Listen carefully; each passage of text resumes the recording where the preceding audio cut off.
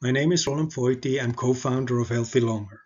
Sadly, 9 in 10 patients with mental conditions are misdiagnosed. One of the most important reasons for this is the fact that there are no objective biomarkers to support the diagnosis. We found several biomarkers in urine which correlate with different mental conditions and can support the diagnosis with objective data. In addition, these biomarkers are designed to show metabolic impairments which can be modulated with personalized nutrient interventions.